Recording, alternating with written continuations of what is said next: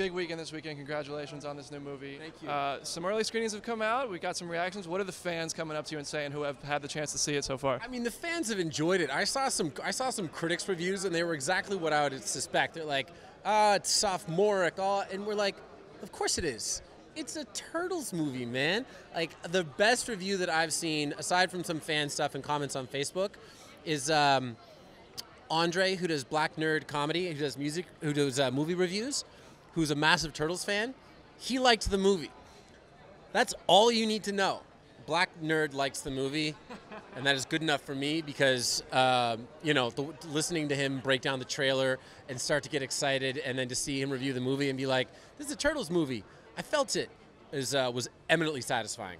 Awesome, man. Well, congratulations that you're satisfying the fans. That's really all that matters. Now, speaking of satisfying the fans, if you could do a Casey Jones solo flick, would you be interested, and what would you want to see in it? Oh, of course I'd be interested, and I think that if we did it, I mean, first of all, it's got to be New York City, right? And by New York City, I mean Alphabet City on the island of Manhattan. And we got to, Casey's not a Teenage Mutant Ninja Turtles. He can't fight on a techno drone thousands of feet above New York City. He's got to fight on the streets. And it'd be really cool to see, basically a street-level crime fighter vigilante story that we could maybe do on a stripped-down budget, and lots of, hand-to-hand fun fights, action comedy, all that stuff. It'd be really cool. Very cool. And now transitioning to Arrow, of course, Comicbook.com. All the fans love Arrow.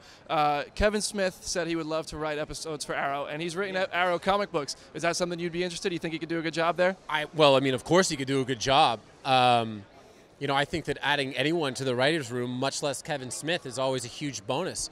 We haven't had it in a little bit, but in the first couple of seasons, Jeff Johns would write a couple of episodes or lean in on a couple of episodes, and they were he did one in particular. He did a 116, and I'm forgetting the name of it right now, but it's when Tommy found out for the first time that I was Green Arrow, and those episodes always had a little bit of a punch. So I'd love to have Kevin come on board. Awesome, man. Last question. Who wins in a fight, Casey Jones or Oliver Queen? Why you got to do that to me, man? Oliver's a little bit more polished, but Oliver is also a little bit more predictable. So if Casey's going to win, it's going to be the element of surprise. But I'd say Oliver probably takes him down 8 out of 10 times. Very cool, man. Thanks so much. Give Casey a couple more years, though, in the vigilante game. Okay, and then we'll see. And maybe a more badass weapon than a hockey stick. There's a good crossover. All right, man. Cool. Thanks a lot. Thank you.